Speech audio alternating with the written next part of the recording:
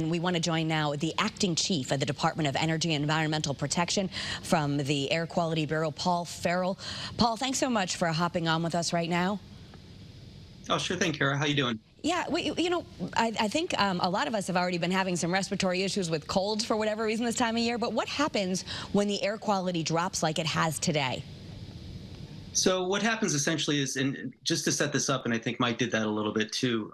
Those fires are only 500 miles or so from us. So with low pressure to our east and high pressure to our west, it's the perfect conduit for that smoke to be funneled right into Connecticut.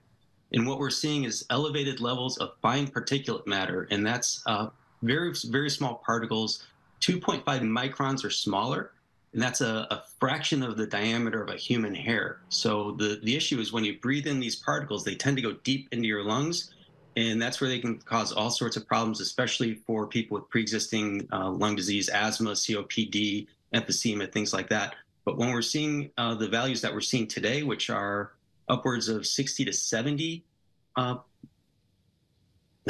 micrograms per cubic meter, when the health standard for 24 hours is 35 micrograms per cubic meter, anyone is going to feel effects from today if they're outside and they're exerting themselves. Okay, so just on the spectrum here, this is pretty high. What should we avoid doing? I read, it's not a good idea to go do strenuous work outside. What if you want to go for a run or something? Absolutely. It's not something I would do today. I would put it off till tomorrow. Our forecast for tomorrow has the smoke shifting to our west, so it'll be more over New York and Pennsylvania. And is this potentially one of the highest levels we've seen? We had that question here, and we were batting it around for some of the old timers like myself who've been at deep for a while. The last time we had smoke this high, I was going to say, was around 2021 in July.